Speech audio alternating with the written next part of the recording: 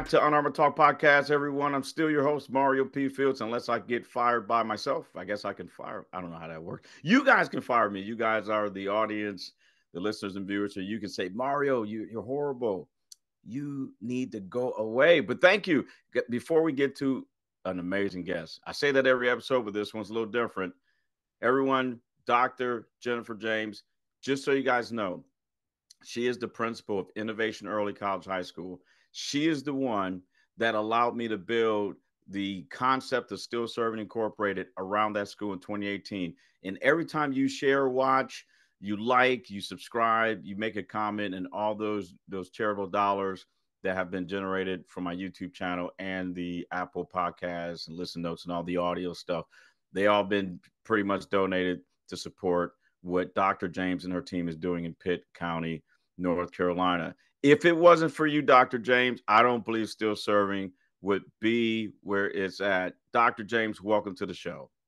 Thank you. Thank you. And thank you for the positive comments. We've definitely worked together the last 6 years, and I've grown and you've grown and our organizations have grown too. So it's been pretty awesome.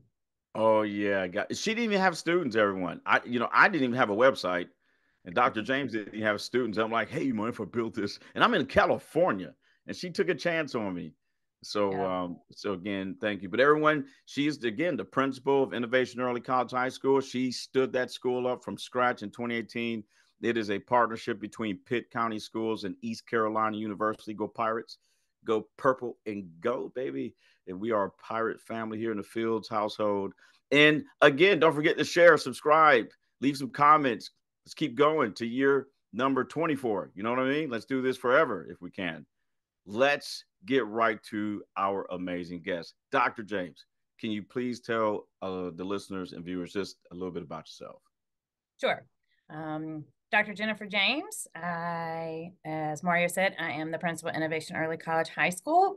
I've been here, this is my 6th year, and I did start it from scratch. We're a partnership with East Carolina University, but I am a Pitt County School employee. I have been with Pitt County Schools, I think 16 years. I am in my 11th year as a principal. Prior to that, I was an assistant principal at a high school, North Pitt High School, which is real close to where I live in like the rural part of Pitt County schools. And before that, I was an exceptional children's teacher. So I taught students in special education program in the occupational course of study. So students that had mild to moderate intellectual disabilities or had severe emotional behaviors. So I did that for 4.5 years. And before that, I was in the business world. So I did not come to teaching directly through college.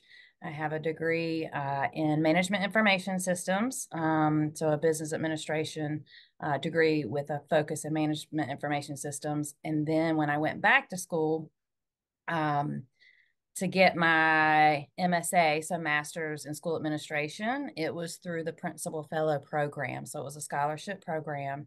So I went back to school, got my MSA, and then just recently, last May, finished my doctoral program. So have my doctorate in school administration, curriculum and instruction, and also have my superintendent's license. And all three of those degrees are from East Carolina University. So I'm a pirate at heart. All my education has been through ECU, so I'm very familiar with the campus and the culture of East Carolina University. Well, everyone, you're hearing all these amazing accomplishments. And oh, by the way, in 2023, Dr. James was out of a large group of principals in Pitt County. Dr. James was selected as the 2023 Pitt County Schools teacher, I'm sorry, principal of the year. So you're hearing all of these accomplishments, but let's jump into the journey. From my basic understanding, Dr. James, from childhood, you had a lot of things stacked against you, per se, that it was your resilience and some other things that created these opportunities. Talk to us a little bit about that beginning in Wake County. Sure.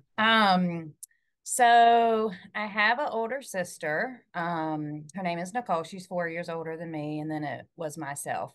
Um, my parents were together until I was 6 years old. So Mm. um, wasn't the best relationship between them growing up. So I don't feel like I ever really saw what, a loving, happy marriage should look like. I didn't grow up in that type of environment. So at 6 years old, they got divorced. We had to decide where to go. And it was a bit of a forced decision. My mom, God rest her soul, she died about 11 years ago. Mm. Um, I always say she did the best she could with what she had. And it took me a very long time to get to that place, right? Probably maybe in my 40s before I could get to the place to say that.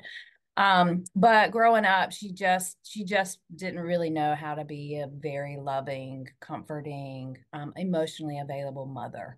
And so when it came time for the divorce to happen, it was almost like an ultimatum was given to my older sister that we had to go with her.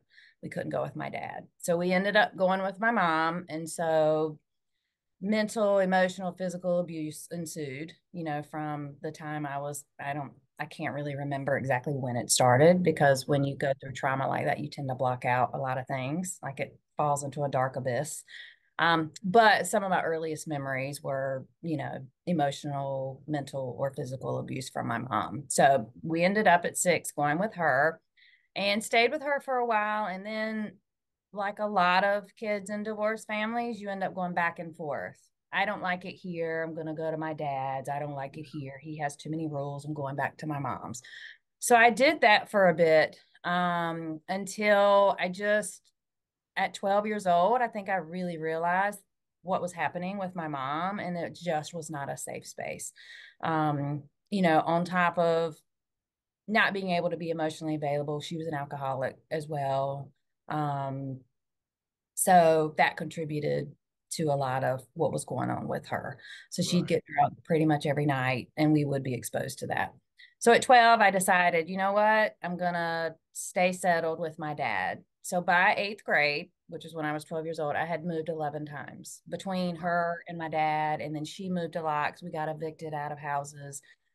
Frequently, she lived paycheck to paycheck. So it was just a difficult time for sure. So I stayed with my dad, went to a new school in middle school, Fuquay Varina, and eighth grade, ninth grade, 10th grade were very difficult for me because I was the new kid on the block, right? Mm. All of the kids had been together really since kindergarten, and here comes this new girl. Here she comes. Yep. So I got picked on a lot, girls and boys. And that ensued, into high school some. So it was just really hard for me to find my group because I felt like I was an outsider. And my self-esteem and self-confidence was already so destroyed because of how I grew Mm. up, right? I lived with "you're stupid" in the back of my mind for forever, like as long Wow. as I can remember. Um, and so now you've got kids your age picking on you, giving you a hard time. And so you're further believing the negative things that are going on in your mind and that have been said to you prior to. Um, so yeah, fast forward, graduated high school, and I had some friends and they were awesome. Went to ECU with one of my good friends. Had a great time in college. Like college is where I really started to bloom and kind of find myself. Really shouldn't have gotten into college. My SAT score is so low, I won't tell people the score. Like I'm that embarrassed by it, right? What do you say? You got the results back and it was negative 30. Wasn't negative 30, but it was low. So I'm surprised that Yeah. any college accepted me, but ECU did. They accepted me. So it was the Yeah. first school to accept me. So I was like, I'm out of here. So I came to ECU and ended up majoring in business, found my group of friends, found a really great partner, boyfriend that I was with for several years. And he um, helped me understand about like going inside and doing the work of like figuring out what had gone on in my life Right. and turned me on to some different self-help books and things like that. So I started discovering like, oh yeah, I've got some stuff I need to deal with. So that Hmm. was my first awakening to knowing that I had things to deal with. So that was in college. I actually moved in with my mother after I graduated college because I didn't have a job. I didn't have anywhere to go. I didn't know what I was going to do. So that was really interesting. So I hadn't lived with her. I'd gone and seen her, but we were kind of estranged for a while. So when I'm 20, 21, yeah, it took me 6.5 years to graduate college, but I graduated. And that's Um, with the bachelor's. yeah, I changed my Wow. major a couple of times, and I paid for my own school. So I worked jobs, I paid for my own college. Wow. Actually paid off those loans in 2018. It took forever, but anyway.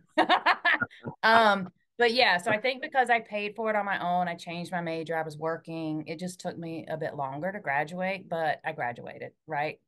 But I went back and lived with her and stayed with her for a couple months. And, being an adult and seeing all of the things, she wasn't as emotionally and mentally abusive. She definitely wasn't physically abusive at that point, but she just wasn't available, right? She just wasn't mom material, not what Yeah. I would have sought out in a mom, right? Hmm. Um, and so I had an opportunity to move to San Francisco, and my first thought was, I have to get as far away from these people as I possibly can. And so I packed my car up with $700 and drove across country. $700 to San Fran. Like you're buying some groceries and that's it, right?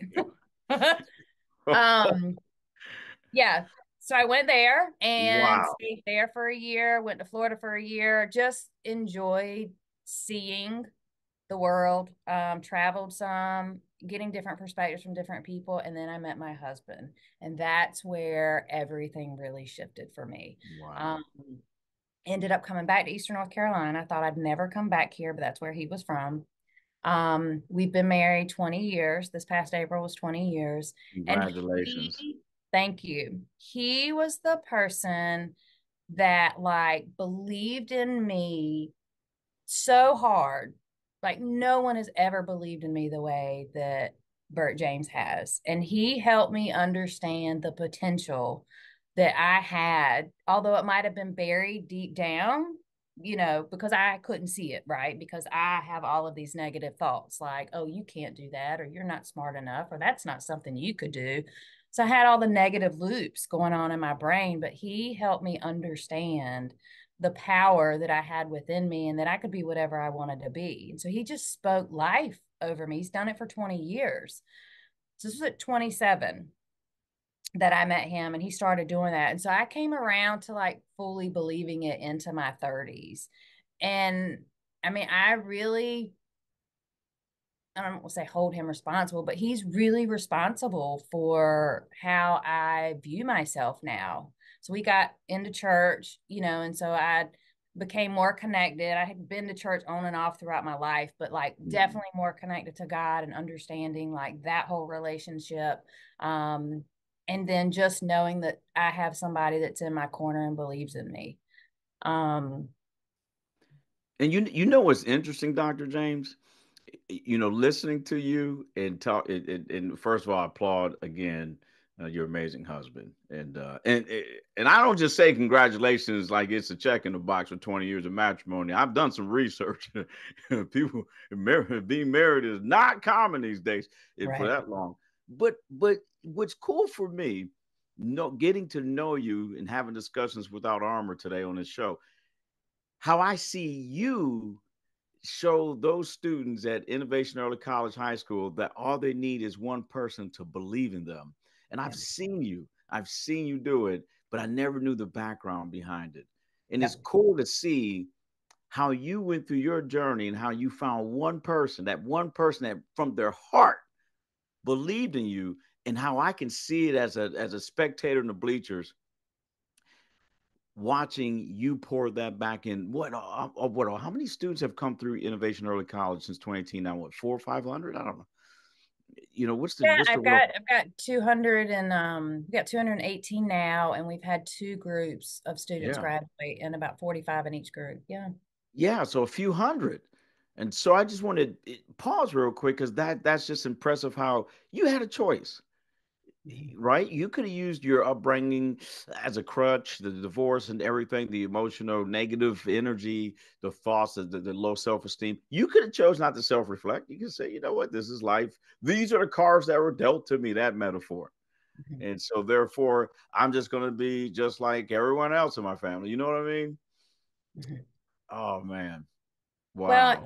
it so I don't know at what point I began thinking this, but might have been in college or a little bit after, but I knew I wanted to break the generational curse, right? Hmm.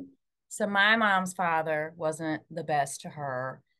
His mother wasn't the best to him, and who knows how far it went back. I don't know my whole story because I'm not, that super connected with my family like that. But there's a generational cycle, right? So Hmm. at some point, I knew I wanted to break the generational cycle. It's so important. Like, I did not want to abuse my child.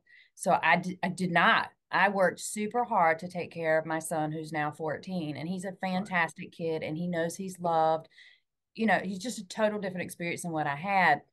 But that thought of breaking negative cycles is a huge part of what we do at Innovation Early College High School. It's part of our belief statement that the staff decided. I thought it was great because it's what I wanted them to decide, but they decided on their own that they felt like it was really important to teach our kids how to break negative cycles. And Mm. that can be a generational cycle.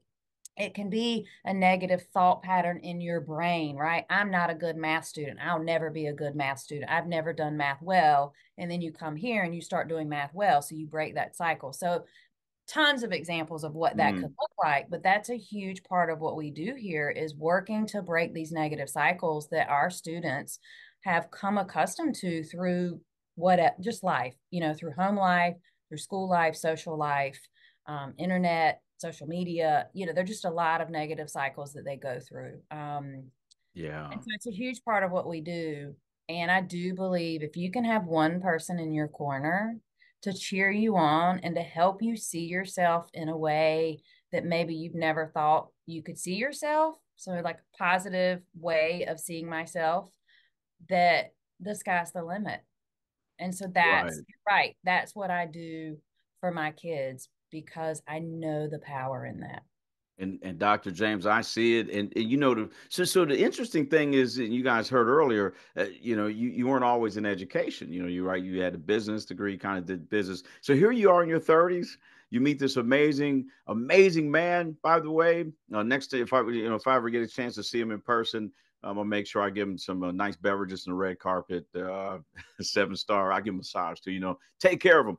But here you are in your 30s and you got kind of this business focus. At what point did you switch from this business industry to students education?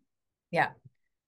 So I'll back up just a little bit. So when I was at ECU, I took some education classes. Mm. And then I turned 21 and I was not ready. I knew I was like, I'm not ready to influence kids right now, right? I mean, I was at ECU, which was one of the top party schools according to Playboy.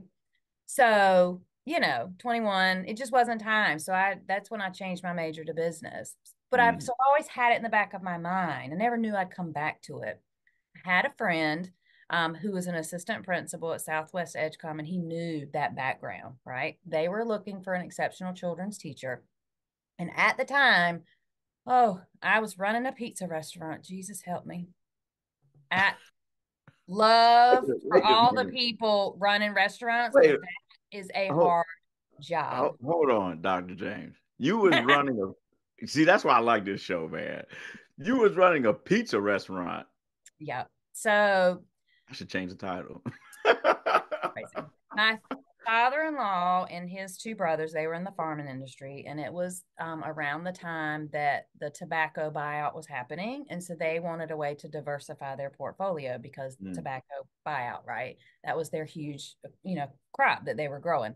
So they decided to buy a pizza restaurant, and they knew I had a business background. So before that, I was renting cars at Enterprise Rent a Car. So my business degree did a lot for me at that time.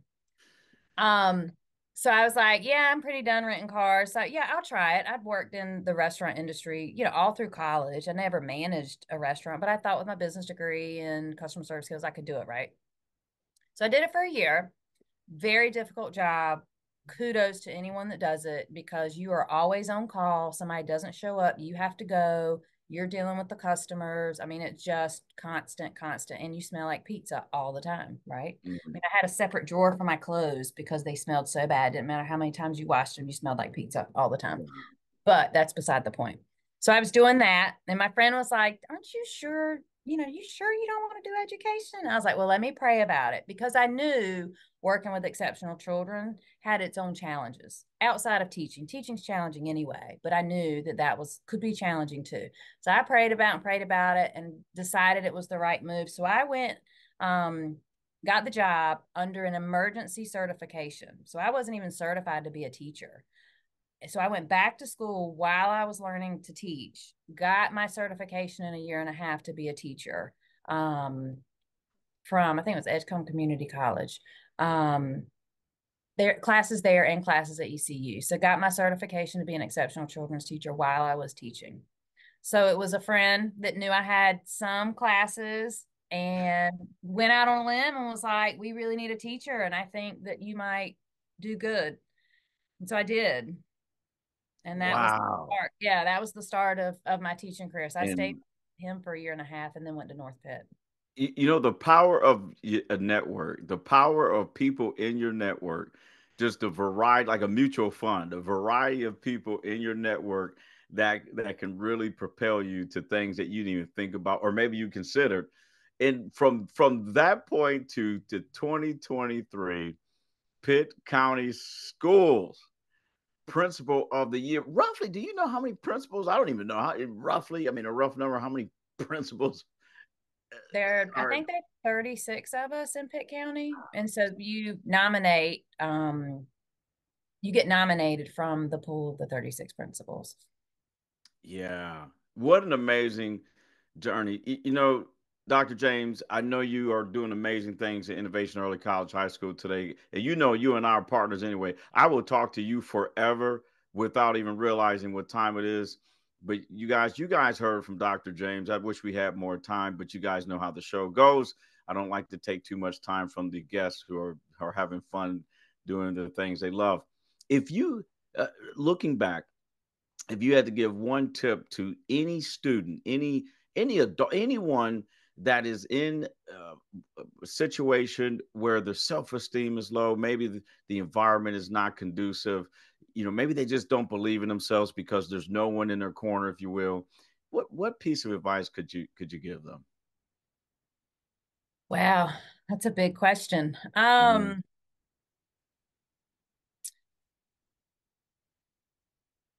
Man, I want to say find somebody that's in your corner that can help you see the goodness that you have. But sometimes it's hard to find that person, right? Like you Mhm. might not have that person. It might not be a friend or anyone at school or in your family. So I think something that you could do is really think about what are the positive things that you have going for yourself, because Mhm. everybody has positive things going for themselves. It could be, in relation to your health and wellness and exercising. It could be you're kind to other people. It could be I'm good at math. Whatever the things are that you are good at. And I think you write those down, you develop affirmations from that, put them on your mirror, and you start speaking that to yourself. I'm Mhm. good at math. I'm a great mathematician. My math skills will help me in the future. Or I'm kind to people. I am compassionate. People are compassionate to me. And so I think when you start speaking positivity over your own self in your own life, you're going to manifest more of the positivity. So if you don't have someone else that's helping you do that, that's helping speak that positivity to you, you got to generate it on your own. You've got to dig deep, peel back the layers. You can find one positive thing about yourself. I absolutely promise you can. And you put it on a note, stick it on your mirror, and you speak it to yourself every day. And then more positivity will start coming to your mind about yourself. Um, so I think that's the piece of advice that I would give someone. You have to be the conduit and you have to start speaking kindly to yourself. Dr. James, I love it. I mean, I'm just listening to you and it just remind me of when I was even growing up in school and I didn't grow, man. I'm like, why is everyone growing but me? That I, like you said, she even made me self-reflect on this show. I had to start thinking, Mario, it's okay to be short. You're better, look at your smile. So whatever. Yeah. Dr. James, you guys heard the tips. I love it. Everything starts with you. Start find things about yourself. Fall in love with yourself, if you will, and Yeah. speak it into existence. I love how you said write it down, everyone. Write it down. Yeah. Research has proven that if you write things down, you increase the probability of success in achieving your own goals. Thank you so much for Thank coming on the you. show. I appreciate you and everyone. If you guys want to read the article, go on www.stillservinginc.com. Latest news, and there's a wonderful article that our team put together in regards to Dr. James and her prestigious award that she got last October. Dr. James, please be safe, and we'll be in contact soon, okay? Okay. Thank you so much for the opportunity. I really appreciate it. Thank you so much. Well, everyone, you guys know the deal. God bless you. God bless your families. And God bless your friends. We'll see you guys in a couple of weeks. Bye bye, Dr. James.